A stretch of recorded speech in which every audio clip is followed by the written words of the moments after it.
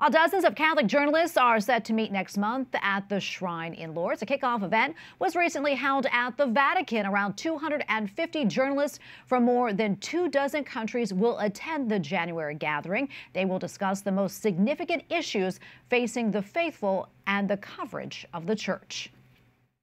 We go now to Jean-Marie Montel, president of the Federation of Catholic Media. Jean-Marie, thank you for your time. Can you tell us more about the event to take place next month and who will be attending? Yes, it is the Saint François de Sales days between January 25 and 27 in Lourdes.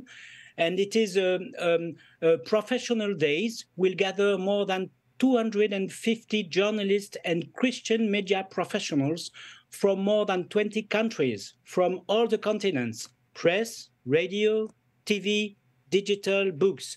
And they will come from France, Europe, but also United States, Canada, India, Vietnam, Philippines, Kenya, Ivory Coast in Africa. All the world will be present in Lourdes to exchange and share. Wonderful. The gathering, as we know, is called How Can We Make Ourselves Heard?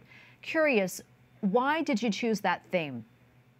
Because we think, our conviction is that the Catholic media have a special role in this world today because of the crisis, because of the lack of conviction. We believe that the Christian media and Catholic media in this diversification has a very important role, and we need now to gather about this theme and to help our journalists and our publisher to gather together and to share because the times are tough for all the world.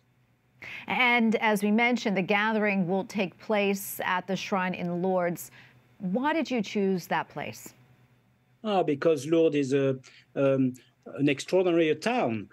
Because we will gather under the look of the Vierge Marie and Bernadette, and it is very, very important for us to gather and to share under this look and this conviction. We believe we need to be in Lourdes to better share together, and this is a time of exchange between professionals, allowing them to recharge their batteries, to share on their job responsibilities and their mission, and to enrich each other. And we believe that in Lourdes, it will be better for everybody. Yeah. Well, Jean-Marie, thank you so much for your time today and all that you do. We appreciate it. God bless you and Merry Christmas.